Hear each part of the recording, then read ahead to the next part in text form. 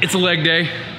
We're gonna be doing a little bit of a warm up right now, and then we're gonna jump into it. This is gonna be an example of a leg day to get you stronger, more explosive, and then we're gonna get you some hypertrophy stuff in there. So we're gonna have some core stuff and then bust out some accessory stuff. Again, strength's the name of the game, because if you're not getting stronger, you're not gonna be able to get bigger by putting more weight in that hypertrophy rep range.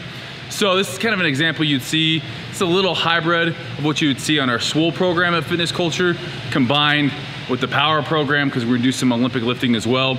But first things first, you gotta warm up. You gotta warm up. If you're not warming up properly, I'm telling you what, right now, leg day is the most important day to make sure you're warmed up properly. So we're gonna jump into that. Quick 5-10 minute warm up, and then we'll get into it. Whole purpose of a dynamic warm up is to get going, not using any static movements. So everything we're doing, we're opening up the hips, we're getting the body warm, raising the core temperature, and then using these big muscles, the big leg muscles, get them going, get them ready for movement.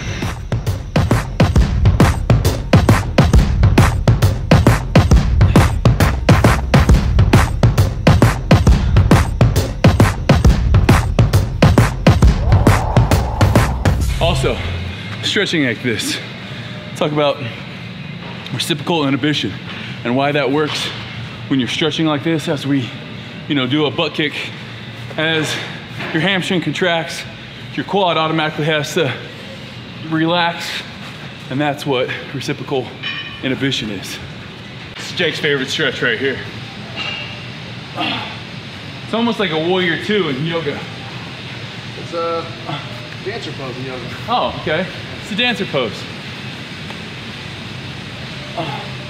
Welcome to the video. This one's gonna be a little bit different. It's a leg day. We're really training some explosive movements, active warm up here, and then also just kind of doing some prehab work here, warming up our core, getting the hip flexors warm. This is an exercise that I have not done a whole lot of, but we did 2 rounds of it. And then we have the toe touch, keeping your legs straight, then bending down, keeping your knees wide, bringing your arms up overhead. And this is really just to see where you have some postural imbalances, where you're tight.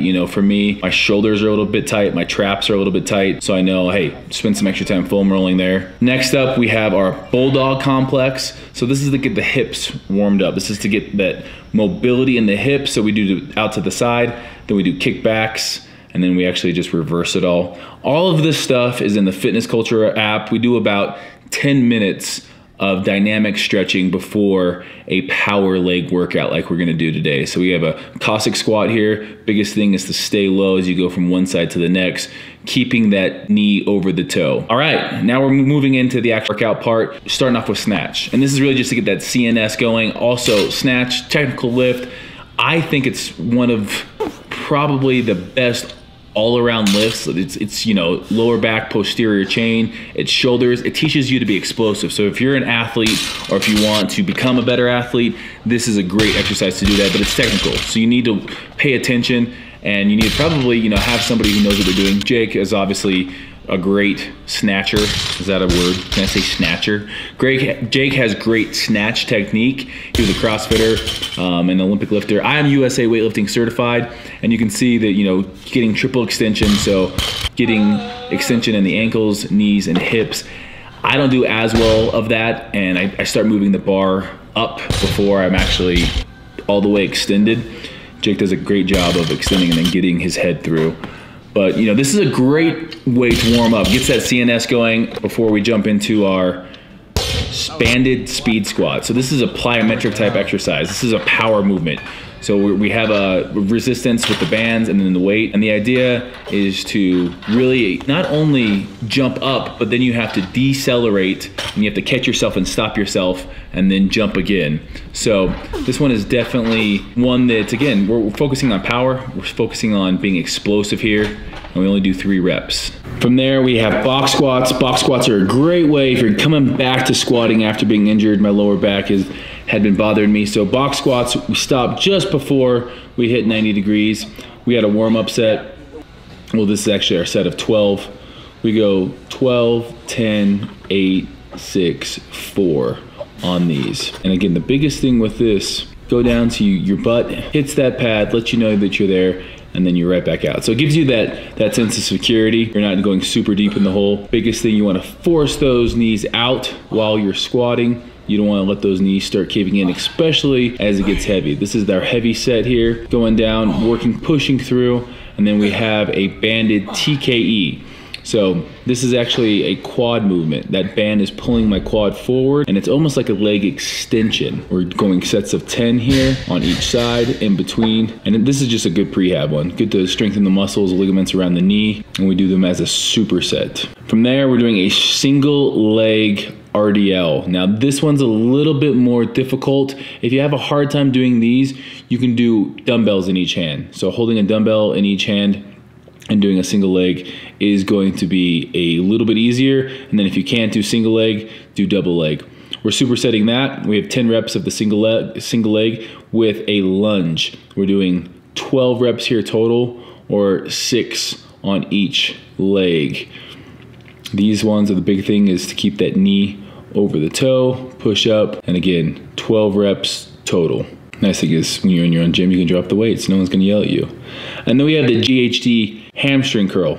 So basically, this is the king of hamstring exercises in my opinion. You gotta go down, and then you see I don't break at my hips. I flex my quads, my glutes, and then I use my hamstrings to curl my body back up. We got 8 reps there. And then we got a reverse hyperextension here. This is a great one for traction on that lower back for me. Really helps my lower back stay healthy. At that bottom position, you can almost feel like space in between your spinal column. And then we have a leg extension here. We have 1 1/4 reps. So all the way up, down a quarter, back up, 12 of these. So it's 12 1 1/4 reps. So, you know, it might sound like, oh, 12's not that hard, but when you're doing a 1 1/4 for each rep, it's a lot more difficult. I slightly point my toe out when I do these. And again, it's all about that squeeze at the top. Supersetting the leg extensions with the leg curl, really concentrating on pushing my hips into that pad. And that is the reason why my arms are holding me up and I'm not just having my chest resting on this. By keeping my chest off the pad, my hips are actively pressing into the pad, making sure I'm using only my hamstrings and no momentum. And then the last thing with this is a standing calf raise. So it's a tricep, all the way up, squeeze, and then stretch at the bottom. That stretch is the most important part in my opinion on this, because it allows you to get that optimal contraction at the top. New fitness culture shoes are looking good. These are gonna be released in a few weeks, guys. If you're part of the Fitness Culture app, you're gonna get them a chance at them first. Today's a prime example. There's gonna be days in life you just don't feel like it. You come in, your mind's elsewhere, your lifting partner can tell, and I'm glad Jake was here to really just kind of be like, hey, you gotta go. You gotta fake it till you make it type of a thing. And I think that had this been a time where it would have just been me in there, I put up a video the other day about the 10 things I do for successful habits in the gym. And a lot of people were saying, oh, you know, like I get better workouts when I'm alone. I'm gonna call bullshit on that. If you get a good training partner is gonna grab you and lift you up when you need to, and you need to do the same for that training partner when it comes time.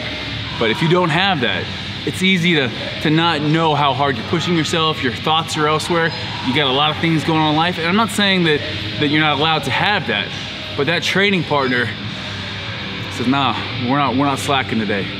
We got this many sets, we got this kind of weight. You did this weight, you know, a month ago. It's time to up it. So we kind of keep each other accountable, and that's what having that training partner does, is to keep you accountable. So whether it's an app, whether it's a partner, you need to go on and be able to see what you've done and where you've been. Otherwise, you don't know where you're going. If you have a plan and you know where you've been, you can see, okay, I progressed. Things, you know, might have slowed down a little bit. Okay, let's look at changing something up. But prime example of in life, there can be times you just don't feel like it. You don't feel like, you know, being in a relationship. You don't feel like doing that job. You don't feel like whatever it is. There's things you got to go through. If you make a commitment, you need to look at the situation. And there's things I didn't do well. I didn't go to bed early last night. I stayed up too damn late.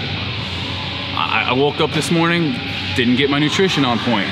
So it's all those little things over and over again. Those little things, they add up. Little things matter. Because if you don't do the little things right, you're not gonna come in and do the big things right. You feel it. There's this change. You're not doing everything you can to get better. And that's the biggest thing. Get better. Before you come into a workout, hone in on what it is gonna be that day. It was a leg day. If you guys wanna see more of this, check out Fitness Culture's website. Also, obviously, I got tons of videos on my channel. Make sure you guys like and subscribe if you haven't. I'm gonna go get a little shake.